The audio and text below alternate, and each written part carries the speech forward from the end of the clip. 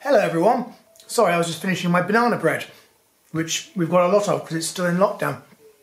I hope you're all well. Thank you for watching Opposite Ends with me and Elliot Steel. It's a brand new one, which is actually an old one that we never released because Elliot is still blurry, but it's all good. If you're new to the channel, welcome. Please smash the like button and subscribe if you're already subscribed. Thank you. There are a few more subscribers. It's going up gradually. We're aiming towards that 1,000 person mark. So if you know any other people who might enjoy it, recommend us. We'd really enjoy that. Thank you.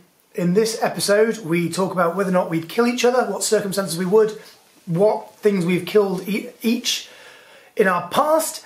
We talk about Bilderberg, we talk about Lindsey Lohan, and we talk about paedophiles. So it's all classic comedy stuff. I hope you enjoy. I'm going to finish the rest of this banana bread. Bye.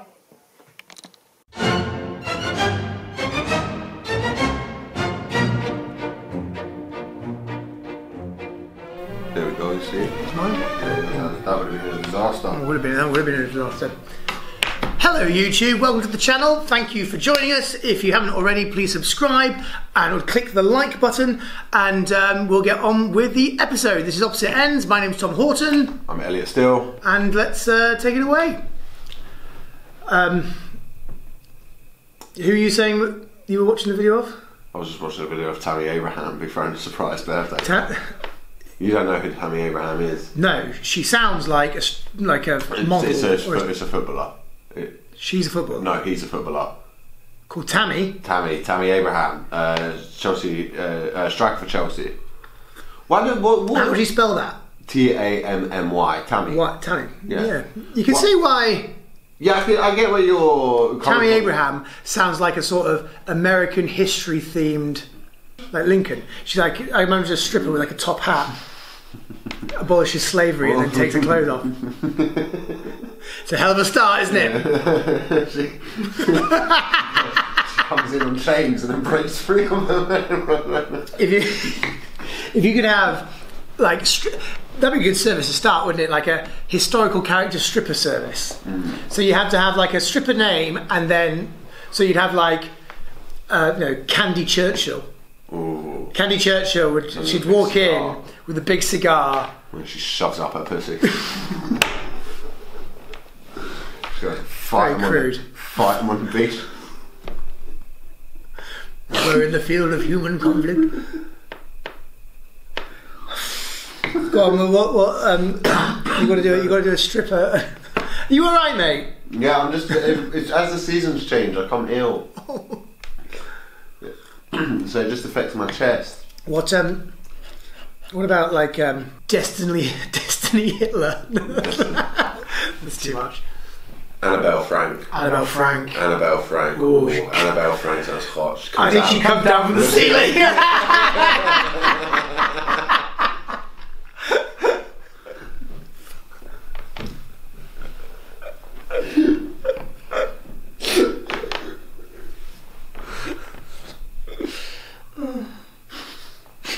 What a horrible start. It's fun though. I'm trying to think of more. I don't know. I once met someone who was actually called Candy. Really? That's the end of that story. Good, great, yeah. We'll keep that one in. Fascinating, Elliot. Yeah, that's as far as that story. That sort of nicely brings us on to our question of the episode. How are you going to segue into this? In what circumstances would you two kill each other? Just if the conversation dries up that badly, like you're going. Who's it by? Where's he gone? It's what's in a name? No, hang on. It's what's Insta name. What's Insta name? What? But it's like a play on what's in a name. What's Insta name? Very clever. And again, what circumstances would you kill each other? So each other. So I'm assuming you mean like rather than like mutual, like let's go out together. Like a suicide pact. Yeah, I'm assuming that's not what he means. Like you Thelma and Louise just drive off a cliff. Yeah. Although, you know, if we do know like imagine if Thelma and Louise, if at the end of it, I can't remember which one drives off, but imagine if the other one, she just pelts towards, she's like... Both of them do. Yeah, I know they both do, but the one who was steering and the accelerator, imagine the other one just went... Willing drivers. That is a film that's really... They really left themselves open for that, didn't they? They did, yeah. They made this like big feminist film. It's a great film, but they just left every bloke to go... Women drives. All other cars that bang bang, Caractacus Potts, man driver. Herbie, man driver. Thelma Louise, straight off a cliff. Herbie never had a man driver. No, in fact the whole point of Herbie is he doesn't have a driver, isn't it? Well, I thought Lindsay Lohan was the driver of Herbie. Not in the original Herbie. Okay, well in the Herbie when I was a kid it was Lindsay Lohan. Different generation. I wouldn't let her get behind the wheel though if I was in a car, Jesus Christ. She's gone off the rails. Yeah, I had a mate who was, I get done for defamation. Go on. I knew someone who was, knew someone that was an assistant to her, like, was in the business and was like, while she was in a West End London show. And what did she allegedly get up to? All sorts. Yeah, like... and not the licorice ones. Oh, no. Because I've heard she converted to Islam. She did? Yeah. She did. So I was like, oh, she sorted herself out. Converted to Islam. Yeah. Bit of a left field move. Didn't really see it coming, but alright. Yeah, fine. You know, and then. Hey, there's nothing wrong with Islam. Yeah, no. I'm not saying. I was just saying if of all the people I thought who would convert to Islam, I didn't have Lindsay Lohan. Yeah, the Freaky Friday girl is not. It's now like preaching the word of Allah. Is there a day in the Islam Muslim calendar? There's like, is Sundays like a proper religious one? Is there a particular day of the week? I think they just do it every day. I think they just, that's where they I was trying to do like a Freaky Friday on to... I think that's where they trump Christianity almost, is they have a little bit of like, oh yeah, well we pray 5 times a day. We got you know, mosque 5 times a day, and you go to church once a week. Christianity is the binge culture of religion, isn't it? Just all on a Sunday, everything else. Christianity is just lame. That's the problem with Christianity. It's just a bit lame. There's also, just trying to get us back onto the subject. Sorry, of us killing each other. I don't think, because religion is obviously a big reason why people kill each other. Yes. I don't think there's any risk of either of us turning religious. No, it wouldn't be religious reasons. What if one of us was bit by a zombie? And we change religions. No, but I mean, like, if you got bit by imagine if that's all the zombies did. But bite you, now a Mormon. Yeah. You're just like, oh no, I've got to convert. Like, oh my god. No. Watch out, there's a bunch of Scientology zombies over there. Oh, that's the we haven't quite got the money coming in off YouTube yet to take on Scientology. One day we will. Yeah, we are. Once we hit 10,000 subscribers, we'll do an opposite ends all about Scientology. That's what Patreon's like, though. And sign up to the Patreon if you can. But basically you pay more money, and the more money you pay, the higher tier you get to. God, that is which is literally Scientology. Yeah. Look, so Patreon rang me up to talk about it, and I went. They were really explaining it. I went, well, like Scientology, and they were like, oh yeah, we haven't really thought about that. I was like, yes, exactly. It's Tom Cruise going to be the end of this. And I was thinking of setting up a Patreon and just making my Patreon $10 million, right? And you pay that, I'll kill someone. I'll kill someone. You give me $10 million or 10 million quid, I will kill someone for it. I feel you get to decide who as well. Well, there you go. The circumstances we might kill each other. If you pay $10 million to his Patreon, and you put Tom, I'll do it. I feel awful. I feel like you get found out quite easily. Oh yeah, but what you're going to do? 18 years in prison here. So who are the suspects? Well, there's a couple of friends who sort of always said that he was a lovely guy. There's his family who loved him. Oh, there's that guy he does opposite ends with. They did that video that he said, and who's just been given £10 million. Yeah. And he also live streamed it from what? Yeah. From his Twitch channel. I think the circumstances I'd kill you are probably all the circumstances I'd kill anyone. What? Well, if you were trying to kill my family, or you know. That's Okay, yeah, that's do you know what I mean? All sort of the usual. Oh no, I'm going to kill them before. I thought it was just something you'd given a lot of thought of. Like I was like, oh, you know, all the usual things, like you know, like. Have you ever killed anything? Bugs. Bugs. Yeah, I've killed bugs. I once got a spider in a Tic Tac box and I covered it in lighter fluid and set it alight when I was a kid. I once burnt down an ant's nest as well when I was a kid. Burning down an ant's nest, weirdly, although that's genocide, seems a lot less violent than this. Yeah, I was a messed up kid. Yeah, that's definitely sort of the ticks onto serial killer level, Jeffrey Dahmer-esque. Oh no, but I think you've got to kill proper animals for that. Yeah, it's got to be. It's got to be something that's cute. Killing the spiders and ants don't count. They're dime a dozen. You kill a cat, that's like, whoa, man, that's serious.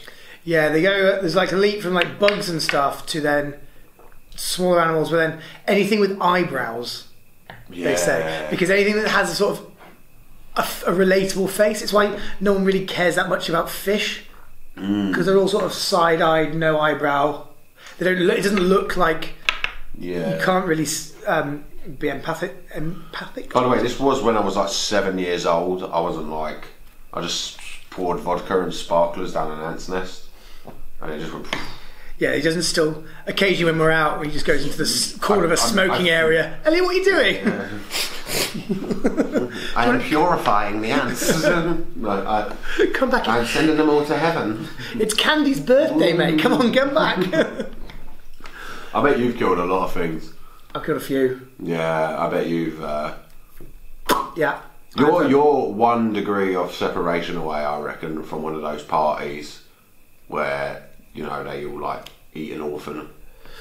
Oh, you mean like the sort of secret, eyes wide shut Bilderberg parties? Yeah. Well, you know, my dad's done speeches for Bilderberg. Okay. Do you know what his first speech he did was for him?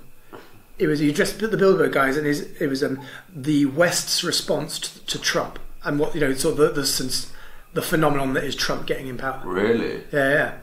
And I was like, what happened? And he was like, well, we flew into the side of a volcano, and then we had that. Oh, shut up. That's very funny. Very funny. And it's a weird thing, actually, chatting to him about sort of how high up the echelons, sort of secrets and stuff you get. And he said, the more you do, the more you realise that actually it's run by normal people who are just trying to make it all work. It's more. But then he would say that, wouldn't he? It's more of just. I bet it's more of just a networking thing. Because I've always thought this when people are, you know, the Illuminati. It's like, if there is an Illuminati, it won't let you know. Some guy on YouTube isn't going to figure it out. Because I used to be a big conspiracy theorist, and with conspiracy, there's so much like confirmation bias and so much cognitive dissonance. Where I'll believe in like 9/11 was orchestrated by the American government. Like, that's the famous one. Mm-hmm. Well, and you go, well, if you watched it, there's this engineer who comes out and says that it's impossible for the building to collapse like this. But then there's 1,000 other engineers who go, no, that's totally plausible. That's how that would happen. And then there was an air crash. It just takes one person to say it, and then they latch onto that. And then there was like a air crash investigation guy who was just like, look, weird things happen in plane crashes all the time. It's always really weird. Yeah. And how many times have you simulated that to know? We don't know. Like, we don't know until afterwards why these things happen. Yeah. So we're just not going to know some of the things. Yeah, I agree. And I used to, like, when I started seeing more things like that, I was like, I've got to be honest with myself. I think I more want it to be true because it means someone's in control. Yeah, right. People always want to be. They always want there to be more than just there is. That's why things like the Loch Ness Monster and Bigfoot exist, because people always want it to be. Yeah, it gives your life some exciting meaning that you're going to be the person who discovers Bigfoot. Yeah, exactly. Imagine you were the person who found Bigfoot. I wouldn't care. I tried to look for Bigfoot. What? When I was younger. Where? Oh, just like the woods next to my house. You're a moron. There's nowhere near him. It's North America. Yeah. I mean, I didn't try very hard, but for a day I tried really hard. But he wasn't there. No, of course he wasn't. And even if you did find him, what would you have done? Well, I'd seen Harry and the Hendersons, the film, so I was assuming. What's Harry and the Hendersons? We should do like a thing on the channel where whenever I say a reference that you don't get, or you say a reference that I don't get, we need to like have a ding or something. Have a ding. There's one. Harry and the Hendersons is a film, probably 90s, maybe late 80s, that basically it's Bigfoot, a Sasquatch, who the Henderson family find on like a family outing, and he comes back and he lives with them. It's like E.T. And they call him... Yeah, it's a bit like E.T. So it's E.T. It's E.T. with a Sasquatch, yeah. So someone at one studio went, hey, they Universal, get an E.T. film now. And someone went, what if we do the same film but with Bigfoot? Yeah, because at the end he then goes back to the jungle, you see all of his Sasquatch, so it's exactly like the film. Yeah, you're right. Shattered my bloody existence. So your childhood was based around a rip-off of E.T. Well, we need to go back to killing animals. Okay, yeah. Sorry, you killed. What a weird thing to say. Yeah. We need to. I've shot stuff. What's the biggest animal you've shot? Nothing, but like a pheasant. I once watched a pheasant get hit by a car, and it was the single funniest bit of slapstick I've ever seen.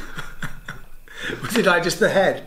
Oh my god, yeah, so literally, like on the motorway, my girlfriend was like, it's screaming because there was a pheasant that just ran across the motorway, because they're really dumb. Yeah, they are dumb. They're really dumb animals.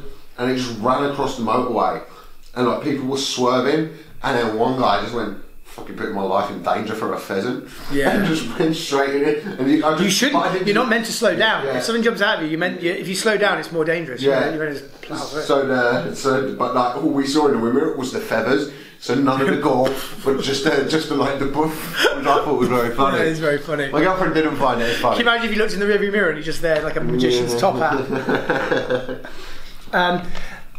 So I think the two things. So one, I got offered to go shooting. I'd never been shooting before, and I had this sort of morbid curiosity with it. Morally, I don't know where you stand on it, but yeah. I eat meat, so I think if I start going, well, how dare people? Yeah, and also these pheasants were eaten. So there is that. But the first one I ever killed, I didn't actually kill it outright, because you might like I didn't shoot it then. I shot it, I clipped it, and it fell into a pond and drowned. It's really funny, isn't it? Yeah, no. So it was there, and then the dog had to go in and get it, and it was sort of half drowning, half being bitten to death. Oh my god! So it was the most sort of like. How old were you? Oh, 20s. Jesus. Yeah, and then what they do is they bring it over to you, and then they dip their thumb in the blood of it and do it. That's weirdly satanic. They very weird. They symbiote, yeah, and which is a bit like, it's a bit culty, a bit weird. It's a bit like, but I was like, oh, I'm part of a club. Yeah, that's a little bit like, hey, later on we're all gonna dress up as pheasants, and jerk each other off. Yeah, there's something. Yeah, there's something always that I find that a little bit like. This is the thing that I've always thought, like, from conversation I had with another comedian friend of ours about cults. So there's always been like sex rings in the upper echelons, not even upper echelons of society, but in like show business, right? Well, a comedian friend of mine got a Nando's black card, and I went, how much further do you have to get until you get the card where they let you become into the paedophile thing? Like at what level? No, I think the Nando's black card's beyond it. I think that comes after. No, but I mean, I think that's way more sort of. Ooh. But I was going like, what level does someone tap you on the shoulder and go, "Hey, you're now famous enough that you can come"? And it's a card that's a little smaller than all the other cards. I mean, what level do you get? And they just go, "Hey, you're gonna bang a couple of kids now." They've got to sort of like test out the water, surely. Yeah. Imagine you turn up to that party and you just turn up with like a 6-pack and you go, alrighty. 2 for 1 Pringles. I'd kill you if you were a member of one of them. Oh yeah. I'd do that. You'd kill me for that. If you were a paedophile. Yeah, that's fair enough, isn't it? It's fair enough. If you were an active paedophile. Because I think like we're going to start this. I do think it is a mental condition that you've got if you're a paedophile, and I think if you're someone who sort of is aware of it and then sort of tries to get help and doesn't act on it, I actually feel sorry for you. But if you are someone who is a predator, then I think that's inexcusable. Yeah, it's Does that make sense? Like, yeah. Because you can't help, like, if someone just naturally goes, I can't help it. Yeah, I get what you're saying, but it might. Just kids are sexy, man. That's all you got. Please, I'm ruining the wholesomeness of opposite ends. It's starting with a wholesome beginning. It always is. And yeah, but I kind of lead it there. Yeah, you do. I brought up the children. Yeah, you did. But this guy asked why would we kill each other, and I think paedophilia is a fair reason to kill someone. Mm-hmm. I think that's fair enough. Do you ever watch Pedo Hunters? I did watch it a few times. I love it because it's depressing in every. I love it. I took acid one time, and it broke down why to my girlfriend why I think it is some of the most entertainingly depressing stuff you'll see, because every bit of the involvement in it is awful. From the person being cool, from the people catching them. There's something weird about that. There's something like odd about. It's vigilantly. This is what I've decided to do with my day. Not go for the proper authorities. But then sometimes you'll just hit even the comment section. It's just a bunch of people applauding themselves for not being paedophiles. So they're just like, and they'll just be like, bring back hanging. That's all the comments are. And sometimes you just go, guys, can you stop being racist in the comments, please? I watched a video recently though, because I'm doing the other playlist called Ignorance Is This. Yes. So as I was researching for it, I came up with this term called MAPS. Have you heard what a MAP is? So it's a minority attracted person. A minor attracted person. And this is the new word that paedophiles are trying to label themselves. I'm not a paedophile, I'm a MAP. I'm a minor attracted person. And they're trying to now label it as if you're making me a victim. They're trying to become part of the LGBT culture. And it's like... I'll do another video on that. I was going to do... I'm not sure I want to. I was going to do... I was once going to do a bit about that thing, about like... One of the greatest privilege of being a straight white man is going to be that I don't have a flag for anyone to attach themselves to. Like, I don't have... I'm just a straight white guy. We don't have a flag. Cis. Yeah. Well, we just exist. You know what I mean? We don't have like a straight. But we're cis. That's what we're called. Okay, yeah, but we don't have a flag. Do you know what I mean? We don't need a flag. We don't have to fight. I see what you mean. Yeah. We don't have to fight like the LGBT community has a flag. I think we do have because I think we don't need to. We don't need a flag. It's a Union Jack. That's exactly what one guy. George's Cross, mate. But that's a fight that. Sorry, that's a fight for the LGBT community that I'm staying out of. It's all met, yeah. It's God, yeah, you can't call yourself a minor attracted. I have a joke about it. I have a bit about that. About in like a bit about my racist granddad. Like having a granddad who's racist, and I'm just like, oh, that was just at an age of 16. I just realised that's what he is. He's just racist because back in his day that was fine.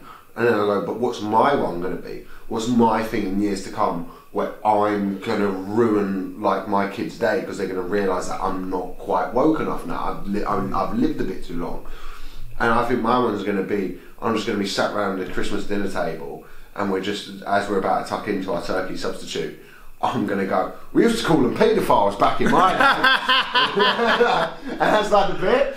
And that's now coming to reality. I just remembered I had that bit. Oh, good. But but now they're an actual thing. Yeah. Oh, right, yeah. Because in the bit I go... Map as well. I go, they go, no, Grandad, they're called age attraction identifiers. Right. But that's one of those things where I think, like, liberalism goes a bit too, like, far with... I think it's worth saying that no one is going, yeah, okay, let's take this seriously. I think people, I think people will. I think there will be a lot of paedophiles who are taking it seriously, but I don't think it's... No sort of feminist white women, which is what, that's the ones you want to get on board. they're not going, do you know what, yeah, this is a minority group. I bet they will. I guarantee they will. I guarantee it will cause a rift in somebody. If the world gets to that stage, then shall we agree to kill each other? Yes, if the world gets to that point, suicide pact. Deal. If there is a point where there is a paedophile rights thing, it's just that's it. I'm checking out. Off the ship. I'd rather have sex with a kid first. You're not going to check out now it's leaving. The episode's done. The episode's done.